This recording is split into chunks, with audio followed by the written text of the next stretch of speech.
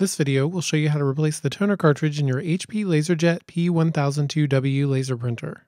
The LaserJet P1002w is a cost-effective solution for basic monochrome printing at home. It includes wireless support as well as a USB port for direct connection to a PC. It also has a 150-sheet paper tray and can print up to 15 pages per minute. With the printer powered on, open the output paper tray at the top to move it out of the way, then lift from the handle on the left to raise the access panel. Look for the handle in the center of the HP P1002w toner cartridge and pull it up toward you to remove it.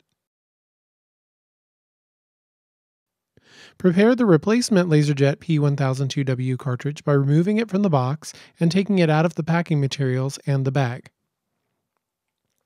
Take a moment to rock the P1002w toner cartridge back and forth several times to redistribute the toner inside.